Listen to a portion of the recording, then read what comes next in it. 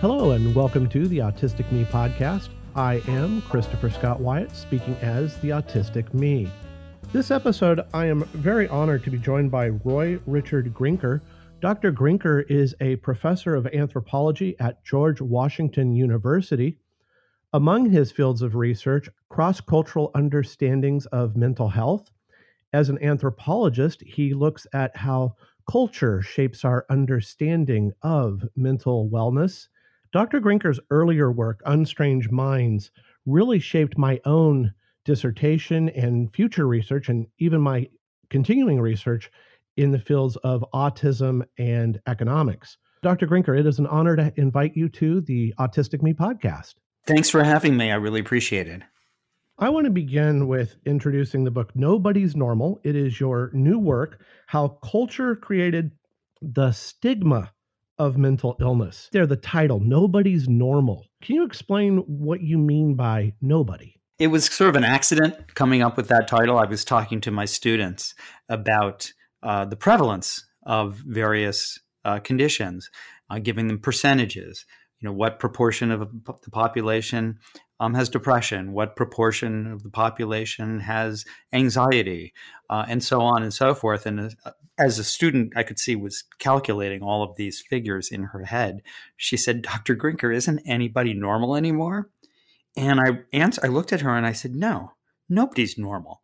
Nobody's ever been normal. Normal is a concept that was created in order to have the abnormal, in order to enforce conformity.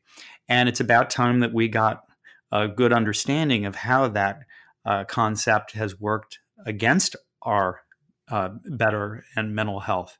You know, normal until the mid-20th century just meant average or even mediocre. Only in the mid-20th century did it become this idea of something to aspire to. The other word that stands out to me in the title is stigma. Yeah. There is a history of stigma, and it's very briefly studied until recently. There wasn't a lot of stigma studies, for lack of a better description. Could you tell the listeners, where does this stigma come from as a label and a word? And in your text, you mentioned some of the early work research on stigma. You know, the word stigma comes from the ancient Greek term stigmata, which was a branding or a mark on the skin of a criminal or a slave. And of course, it's associated with Christ's crucifixion wounds. But in our times, stigma has come to mean the way in which we demean or marginalize or brand a person through a negative judgment or a negatively valued label. And the reason that I was interested in writing about stigma was because there were many works on stigma and guides on how to eradicate it and awareness campaigns to try to reduce the stigma of many conditions. And those works, though, kind of presumed that stigma already existed. So I wanted to go back and I wanted to look back and say, well, where did it actually come from? As an anthropologist, I can tell you that every society in the world can find some way to stigmatize something.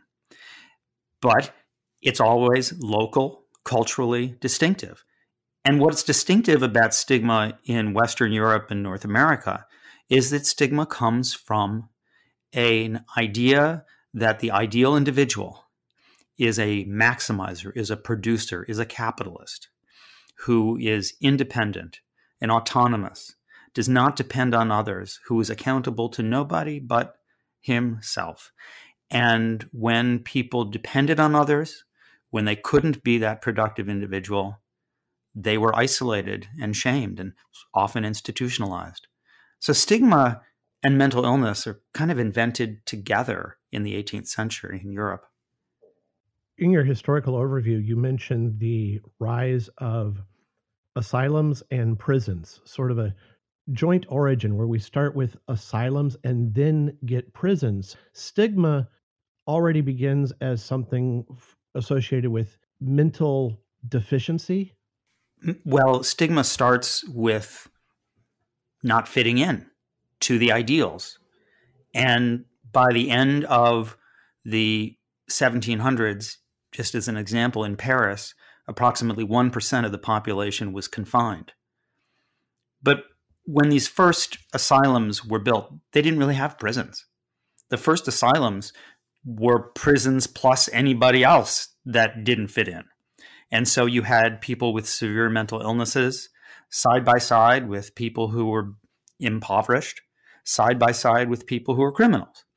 And it was only when people gathered together in these large asylums that scientists and doctors, for the first time, were able to see a large enough group of people to try and create a typology and separate them out. So we don't get the first prisons in Western Europe until after the asylums. In the asylums, they could say, oh, well, these people are criminals and these people are seriously mentally ill. We should separate them out. And then they create prisons for the criminals and they create insane asylums for people with mental illnesses. When you were explaining how this occurred, a lot of this framing in your book is done as sections, and the first is capitalism. That's right.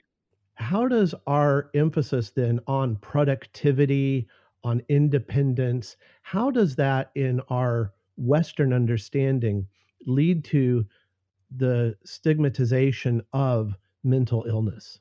Well, as the dad of a wonderful autistic woman, I can tell you that I am constantly asked the question of, will your child be able to live independently one day? Will your child be able to support herself financially one day? And, those seem like pretty logical questions in our society, but they're not the questions that everybody asks everywhere in the world. I was interviewing one family who has a child with autism, is a non-speaking boy with autism in Namibia. And I asked the question, who's going to take care of your son? When you die, are you frightened about who will take care of him when you, mom and dad, have passed away? And they were just simply confused because they said, we're not all going to die at the same time. When we die, there will still be people here in the village. So I don't understand what you're talking about. In other words, there is a notion that there is a collectivity. I don't want to use the trite phrase, it takes a village, but it kind of fits, right? That when we see somebody who's dependent, when we see somebody who has needs that don't fit into what we consider the ideal person in capitalism, we find ways to criticize and demean them and shame them. And so one way to get rid of the stigma of mental illness, one way to get rid of the stigma of disability in general, is not just to say, let's not stigmatize people, but let's go back and find out what are the roots. What are the historical roots and the cultural processes that have created that stigma in the first place? And are there factors that we can identify that over the course of history have reduced it or exacerbated it? I'm going to take a tangent because you have brought up this independence and this idea of productivity, especially as it relates to autism. My wife and I will do appearances together, and people will ask, how do you feel taking care of your husband and your children? My wife is a wonderful engineer and technical writer, and it is true, she certainly earns the bulk of the income for our household. And because I am a male in our society, it is assumed that I am supposed to be more productive in terms of income. And this strikes us as a little strange, and we always try to explain. I know I didn't become a professor on my own. I know I didn't get through school on my own. I know that I will always need some assistance.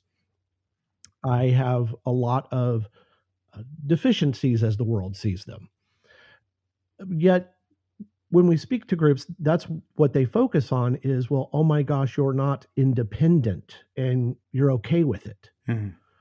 And that definitely, to me, seems cultural, because when I speak to groups outside of the US via Zoom or whatever, they seem far more comfortable with the idea that productivity isn't how I measure myself, or at least how I try not to measure myself. Yeah, I mean, our self-identity is very much shaped by our work, what we do as work, as individuals. And that can have really negative consequences. The stay-at-home parent is not a wage earner, right? So are they not leading a meaningful life? If we could reframe our ideals so that we could see that every human being is dependent on others, right? To be dependent is to be human.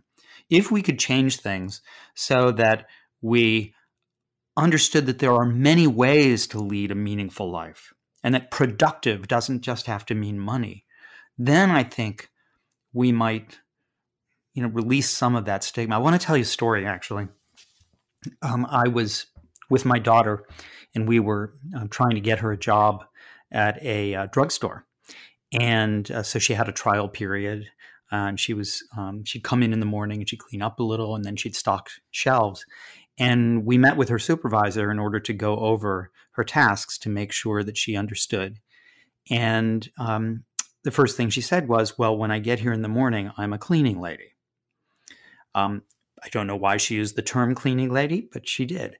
And the manager kind of snapped back at her and said, you are not a cleaning lady. You are a retail associate. And it was a meaningful moment for me because it really captured the process by which we teach people that there are certain jobs that are valued and certain jobs that are not valued. It was a moment where a young person was being taught by our society that there is a hierarchy of jobs and professions. I mean, it was interesting. It also had its moment of being a bit heartbreaking. I would add to this story that I've interviewed some families in this area in DC, Maryland, and Virginia who have children who love their jobs, who have children with autism or Down syndrome and other conditions, and they have found work and they love it. Maybe it's bagging groceries, maybe it's filing books at a library, and the parents are the ones who are upset about those jobs, not the people themselves. They love them. They love them. Is there anything wrong with somebody loving the job of bagging groceries? One woman loves it because she does a good job at it. She likes the regularity of it. She doesn't have to move around very much. And she likes the fact that the customers are repeat customers who come in and then they know her by name. And that's a meaningful life. When you talk about meaningful life and disability, your reflection on deafness in the early chapters was fascinating to me. I have several colleagues who are deaf, and they are wonderful professors. The deaf culture that has emerged seems to be recapturing something that you depict in your book as perfectly normal in isolation only 100 years ago. Well, yeah, I'll tell you the story briefly. It really comes from the work of the historian Nora Gross, and she did history of Martha's Vineyard, the island very close to Boston. And in the early settlement in the 18th century of that island, people didn't leave, and they intermarried. And over time, the intermarriage kind of took its toll genetically, and they developed hereditary deafness. And because they developed hereditary deafness, they had to communicate with each other. I mean, there was a point in time, I think up to a quarter or a third of all people had some degree of deafness. And at the time on the mainland, sign language was considered to be a savage, horrible, primitive way of communicating, and deaf children were not taught sign language. But on the island, they developed their own sign language. And over the years, everyone spoke sign language, and they spoke sign language so much that if you asked people, was this person deaf, or was this person's grandfather deaf? No one could remember. They didn't always know who was deaf and who wasn't deaf because they were all able to communicate in sign language. And so it was an interesting thing. It was culture the fact that they intermarried with each other that caused the biological condition of deafness. But then it was culture again that adapted to that biological condition by creating sign language. And we could say, in a sense, that no one really was deaf on that island. They thought that if you were deaf, it was just a variation of normality. It's just part of variation. And, it also tells us something about what's sometimes called the social model of disability, that you're only disabled if the environment doesn't allow you to do what you want to do. One could say the person who's differently abled and uses a wheelchair isn't really disabled if there are ramps and elevators and other kinds of accessibility. And that's sort of what we saw in Martha's Vineyard. It's a fascinating historical case. That society in Martha's Vineyard adapted and accommodated to the point where it became normalized. And many of us with disabilities simply want it to be normalized. The thing about Martha's Vineyard is it wasn't like inclusion. It wasn't saying, well, you people who have a disability must adapt to us. It was the other way around. It was the people who were not hearing who also had to adapt, who were hearing that had to adapt to the people who were not hearing. Sometimes when we talk about mainstreaming and inclusion and so on, there's a rhetoric of assimilation there that can be troubling to people. That, the good person who's disabled is the person who fits in and adapts. But the Martha's Vineyard case tells us that we all have to adapt to each other all the time. I'm right here now talking to you wearing eyeglasses. This is a disability, right? Because I have poor vision, so I wear eyeglasses. And we've normalized that to a bit. People will sometimes say, oh, I like your glasses. We need to also get to the place where people can compliment others on their hearing aids or compliment someone on their wheelchair. We don't usually do that. We're there with glasses. We're not there with other forms of accommodation. I'm just thinking of my oldest, and she just got a new pair of glasses, and she was concerned with how good they would look. Her thought was not, I need glasses. Her thought was, how can I choose the best looking, coolest frames? And you're right. That's a very different approach than being ashamed of having glasses. So there are some wonderful designers and engineers who are starting to try to refashion prosthetics and wheelchairs and other sorts of things to make them beautiful, so that they don't look like medical devices. You know what I mean? Yeah. It is interesting how we stigmatize something, and then when we realize that everyone's involved, or a lot of people have glasses, obviously, as they get older, it seems to affect almost a majority of older Americans. So then glasses become less stigmatized. I want to go back now towards your personal connection. In fact, that is the labeling of mental illness. We've talked about how things get labeled and how they're culturally constructed. You come from a family of psychiatrists?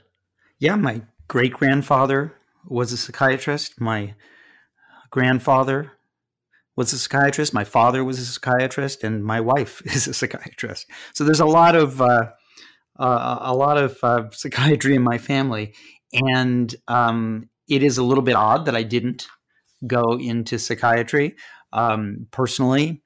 I really think it was that I was very insecure, and I felt that my father and my grandfather, I never knew my great-grandfather, were giants in their field. And I was intimidated, and I didn't want to compete with them. So I sought a way to emphasize my differences. It's kind of a Darwinian principle, that you don't compete with somebody else by being like them. You compete by emphasizing your differences. And that's sort of what I did by staking out a career in a very, very different field, a non-clinical one, and also to do it internationally.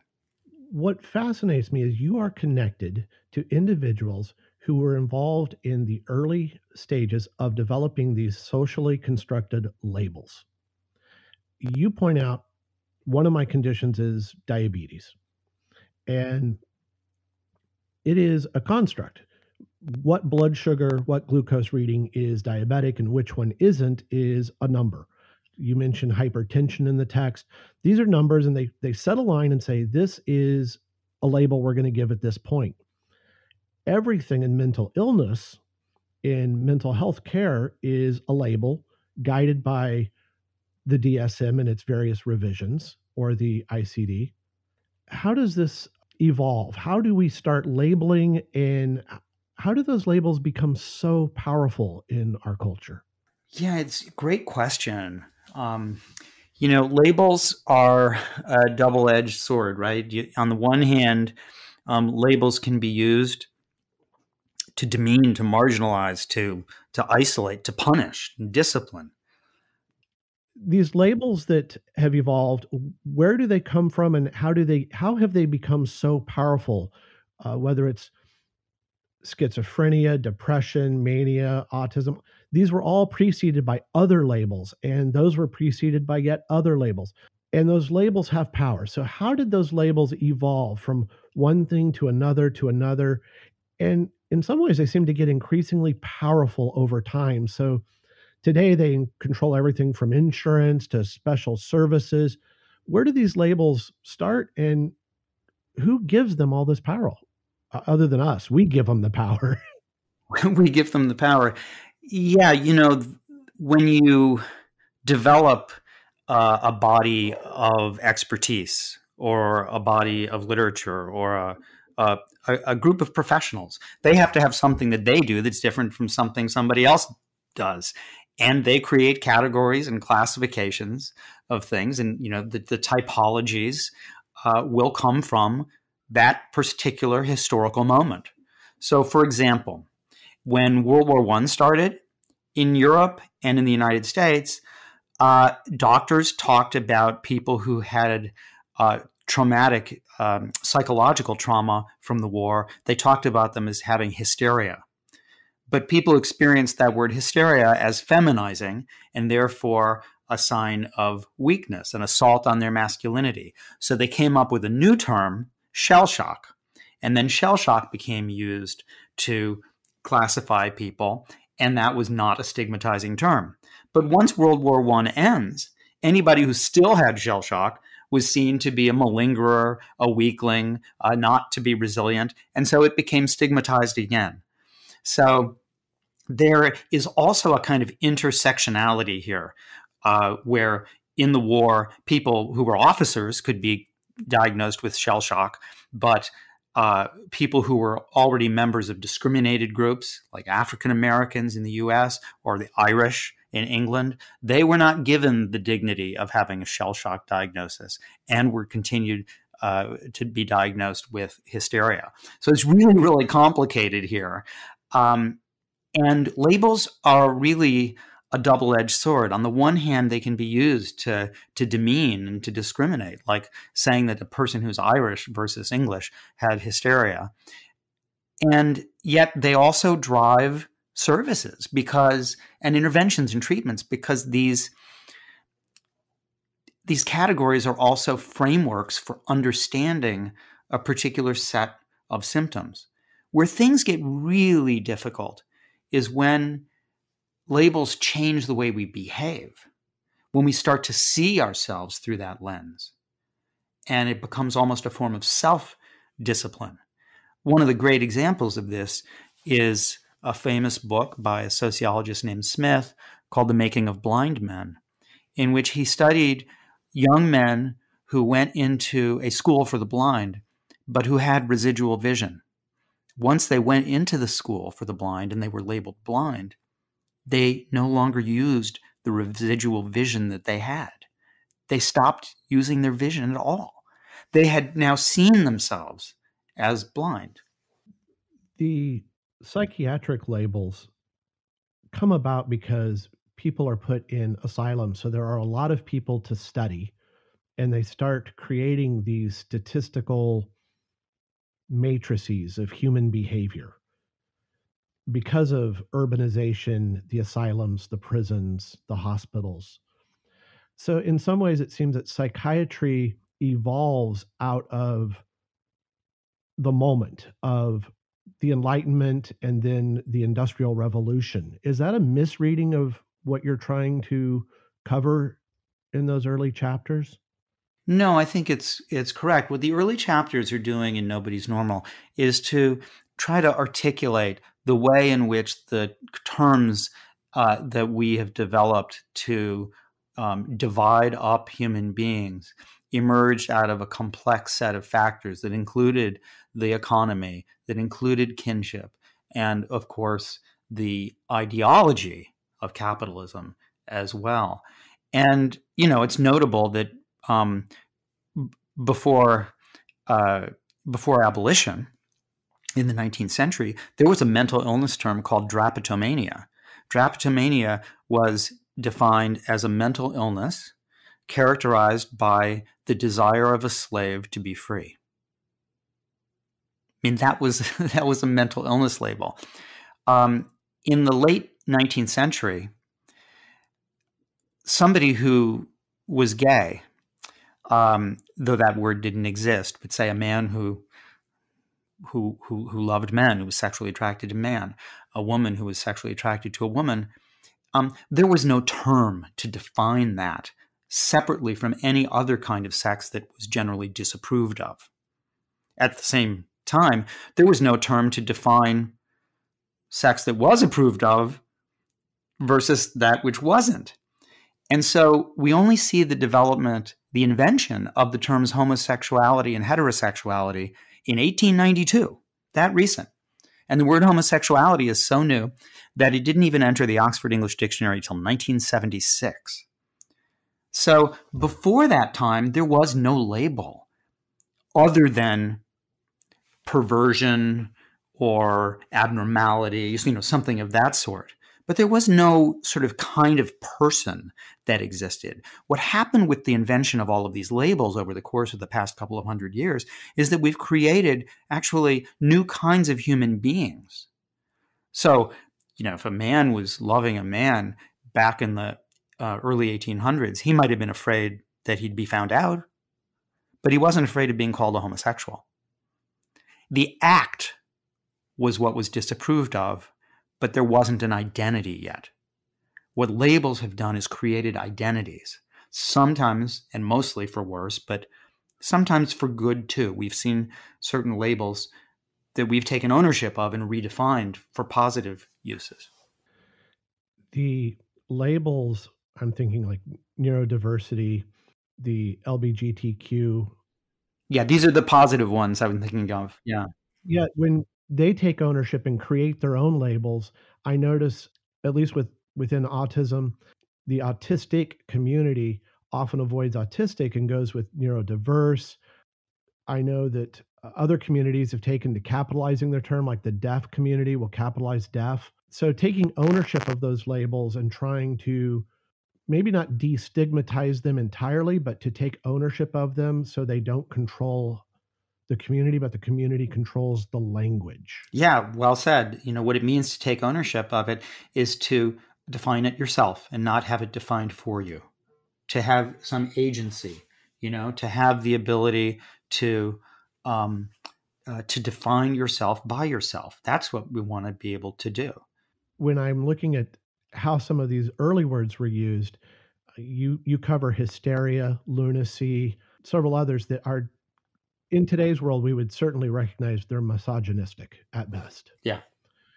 Psychiatry has a lot of baggage with racism, classism, and gender bias. And now we see that in autism. They'll talk about the male brain. Yeah. I'm sure you've seen some of these research papers that talk about the maleness of the female autistic. Why did this happen in psychiatry? Why do you think psychiatry had this cultural baggage that it then tried to relabel as science? Well, it depends what historical period we're talking about, because the way in which maleness and femaleness have been dealt with in the psychological professions have varied over time.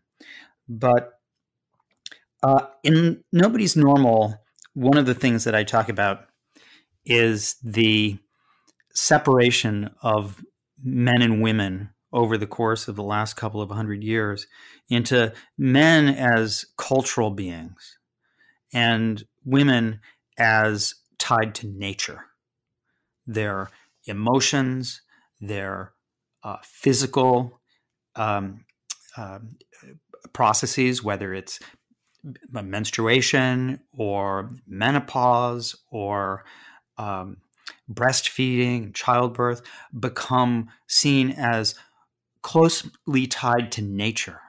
And so the very early psychiatrists and psychologists, the very early ones, really thought that women were more susceptible to problems of change and cycles of nature than men were. In fact, the word lunacy comes from moon, right? And menstruation comes from month and time. And so women were thought to be much more prone to mental illnesses because they did not have the reason and the logic to control their emotions, whereas men could. And so there was a division that developed over time in which there was a kind of gendered difference in the study of mental illness. Also, in the book, you mentioned that we started dividing the body and the mind, not just among men and women, and how women were perceived as natural and somewhat primitive, almost incomplete. But we also then separated the body from the mind. Yes. Can you explain how this occurred? Because when someone feels sick because they're anxious, when someone has, as many autistics do, I suffer physical symptoms in social situations. And then someone will say, yes, but it's all in your mind. Mm-hmm. You address this in the text, and I hope everyone reads that because you really address this dividing of mind and body.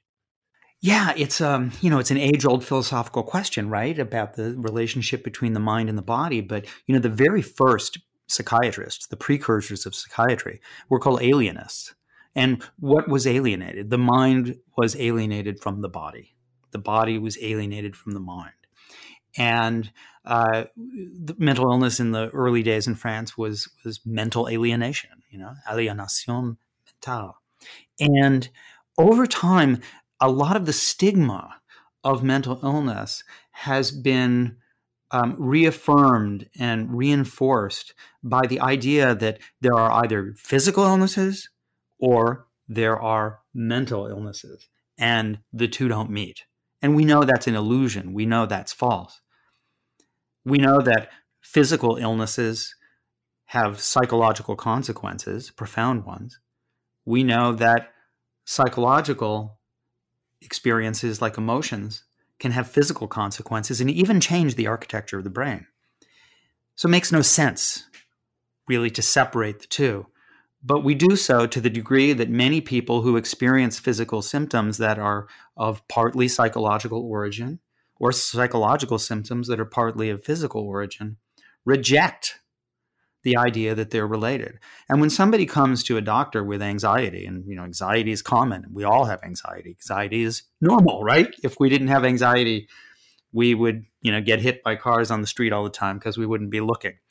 But if you have anxiety about something, you may experience that anxiety through stomach aches, or through feeling flushed, or through having an elevated heart rate. But if a doctor says to somebody that this physical symptom that you have, maybe you should see a mental health professional to help you with that, experiences that comment as saying, snap out of it, you're making it up, it's not real. This separation of body and mind has really reinforced this notion that there are real illnesses and fake ones. That's a problem. That's a big problem. It's a big barrier to mental health care. In the chapter, you talk about the body speaking and then being ignored. And I think that's a great way to describe it because I suffer from sensory overload and I also have tremors. The reaction is, well, we did an MRI, there's nothing wrong. It's all in your head. You need to well, it's just all in your head. Maybe it'll just go away. Not once did the doctor doing the MRI say, maybe you should talk with your neuropsychiatrist about this, your neuropsychologist about this. It was, well, I can't find anything wrong in the MRI, so it's not a problem. Right, right. And you do a wonderful job of explaining how this separation disease then becomes of the body, and mental illness is just something else that we either don't talk about or we push off to the side. Yeah, I do. I have a quote in the book that serves as the epigraph for one of the chapters from the famous 19th century doctor Henry Maudsley, and I love his line. He says, "The sorrow that has no vent in tears makes other organs weep," which is, I think, a lovely way of putting it. Most societies in the world, they don't express their emotional distress through a rich language of emotion-laden terms. They express their emotional distress through the body. And if they do think about the brain, if they do think about emotion, it can be very embarrassing and shameful and highly stigmatizing. And I tell the story of a Nepalese doctor who, in a rural area of Nepal, put a kind of mobile clinic up. And he said, this is a mobile clinic for people with depression and other mental illnesses. And no one showed up. And then he went back to the same area and he put up a sign that said, this is a clinic for headaches. And there was a line, long line of people waiting to get into the clinic. And he said they were really depressed and they were really anxious and they had mental illnesses. But I had to call it a headache to get them to come in, because otherwise it would have been too stigmatizing.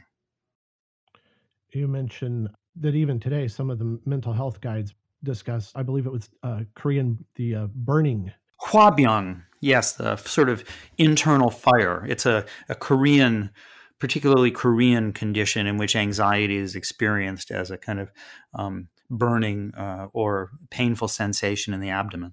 We're all familiar with getting a knot in our stomach when we're nervous or sweaty palms, and yet we seem to not understand or not want to embrace the idea that it's a holistic experience. Mental health is holistic. It's not just in my thoughts, it is in my body. I write in the book about how my grandfather, after World War II, started a large research institute with 95 researchers at a cost of, opened it in 1951 at a cost of $2 million. Don't know what that would be in today's dollars. And the goal was to study the interaction between mind and body, the interaction between physical and psychological aspects of humanity.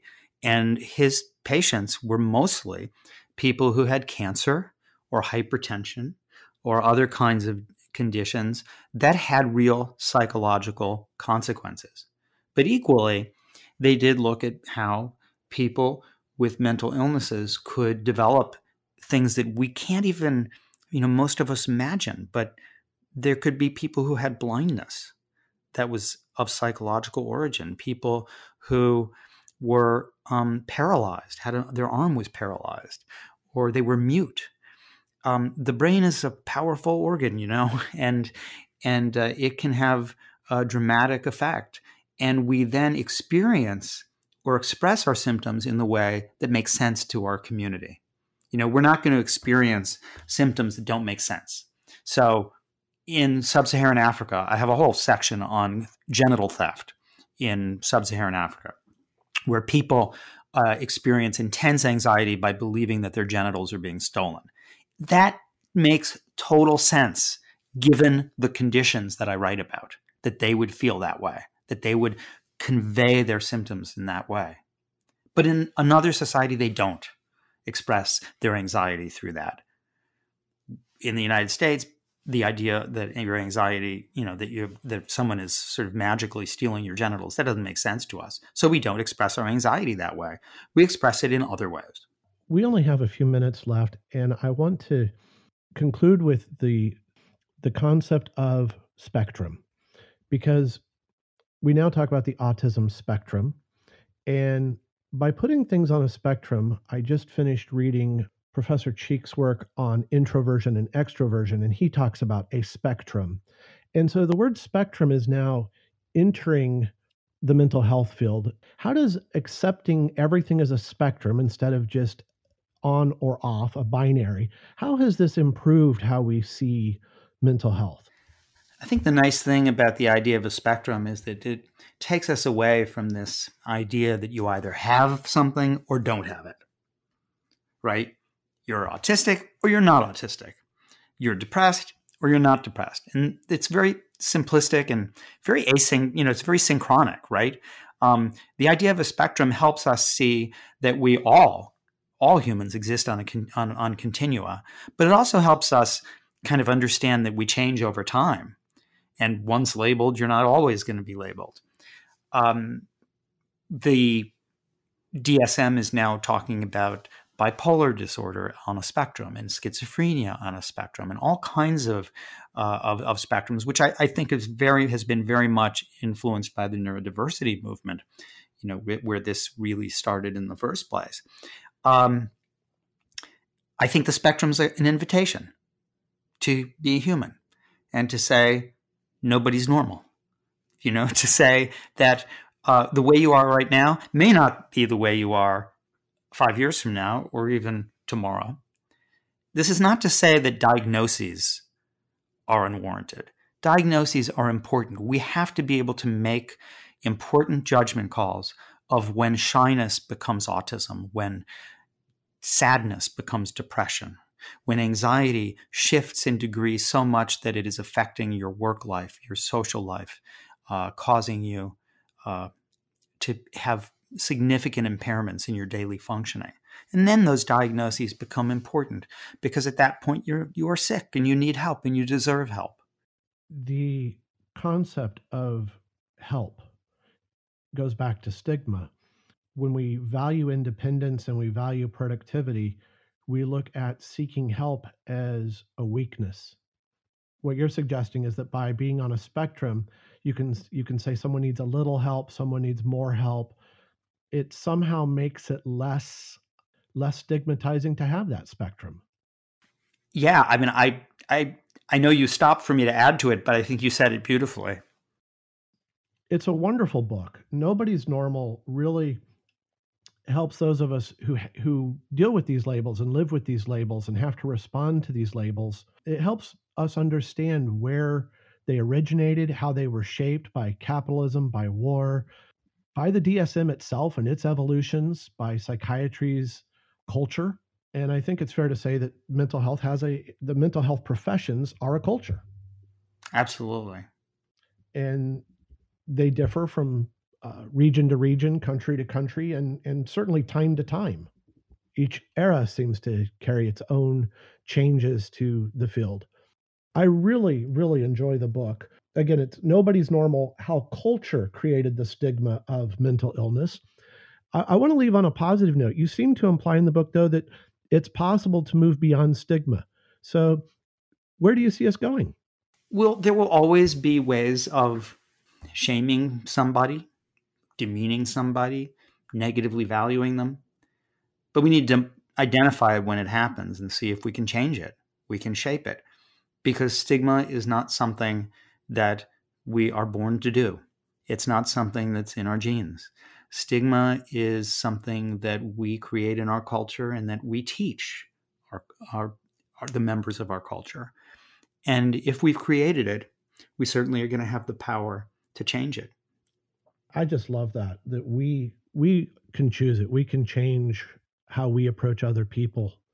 If all of us approach other people with openness and understanding, that's what changes society. Our individual choices to be less judgmental, less prejudicial. Do you have time for me to say a few more things? Oh, absolutely. I want to talk a little bit about how change can happen very, very quickly. And I saw this in South Korea. When I first went to South Korea to study autism, I couldn't even get people to find me somebody with autism or a parent of a child with autism because it was just so incredibly stigmatizing. And today, South Koreans have embraced the idea that there is an autism spectrum and that autism involves challenges as well as strengths. Now, I'm kind of a fan of Korean dramas. They're a bit, formulaic, but if you like Korean dramas, you like Korean dramas. And there's this drama that I just finished watching called "It's Okay Not to Be Okay." The Korean title actually is "Psychojiman Kenchana," which means it's okay to be psycho. So not a very good title in Korean, but a great translation in English. It's okay not to be okay. And I was watching it on Netflix, and it's pretty much a story of a young man whose older brother is autistic, and the young man is always feeling burdened that he's taking care of his older brother who has autism. But by the end of the 10 or 12 episodes or whatever there is, the young man actually realized that it's his older brother who's disabled that's been taking care of him. And that the relationship of this hierarchy of the caregiver and the person receiving care, it gets reversed, and we start to see that this man with autism has many skills that his brother doesn't have, and a level of intelligence that his brother doesn't have, despite the fact that his symptoms are quite involved. And it's a fascinating drama. It's also an evidence of how things can change so quickly in a society.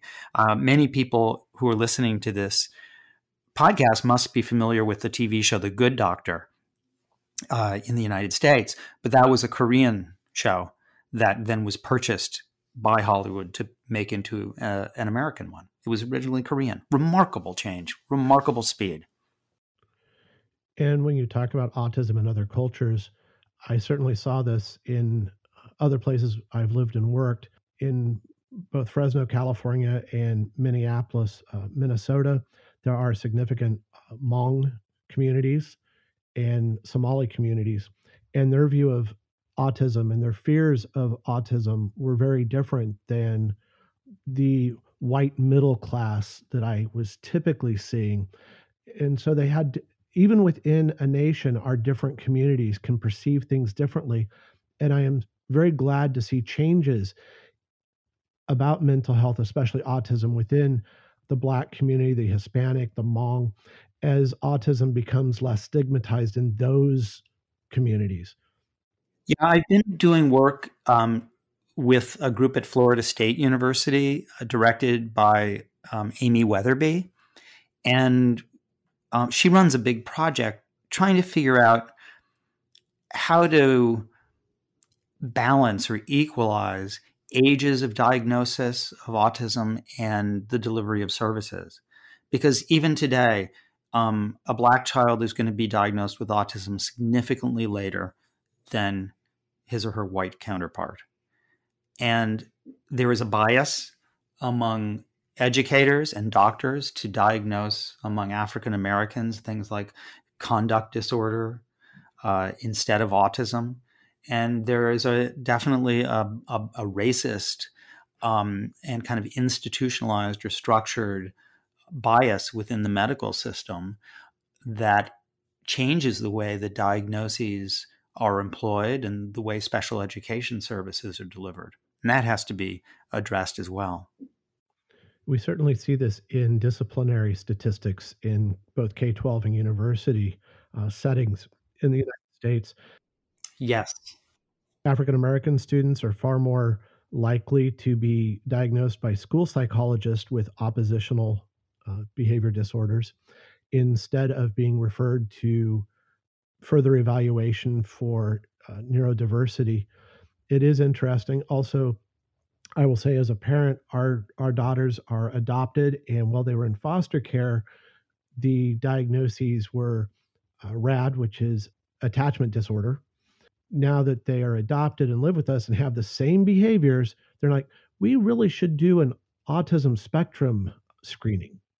Yeah, it's interesting that they had a diagnosis of reactive attachment disorder, because there has been a lot of a kind of value, I suppose, for that diagnosis in South Korea, because if you have a child with reactive attachment disorder, it means that the child has these symptoms because of poor parenting or pathological caretaking in it. And why would that be desirable? Because it takes the blame off the parent's genetic line.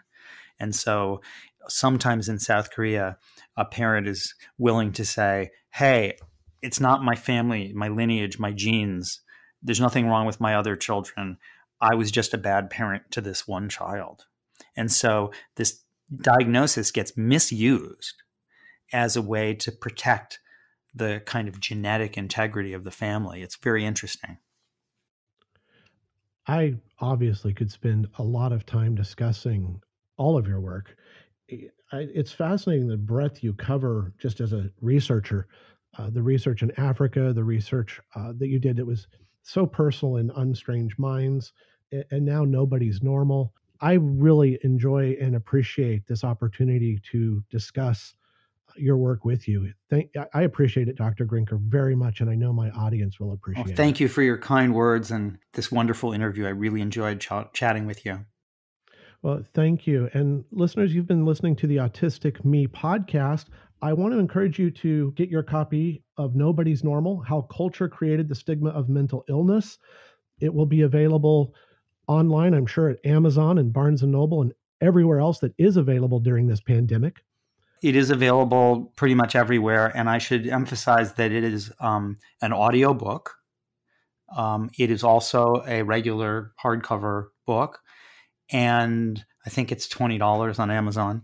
And it is also a Kindle book, so you can get it as an ebook, as a spoken book, as hardcover. And I really, if people read the book and you like the book, please let me know. Please let Amazon or Goodreads know, and any review or comment really helps the author. Your books are so excellent at conveying complex ideas in such approachable and eloquent language. You are a fantastic storyteller, and I think that anthropologists and historians are among our best storytellers. Thanks for saying that. You're too kind. Appreciate it. Thank you for your time and your generosity. Again, I cannot thank you enough for being on the Autistic Me podcast. Thank you, Dr. Grinker. Take care. Be well.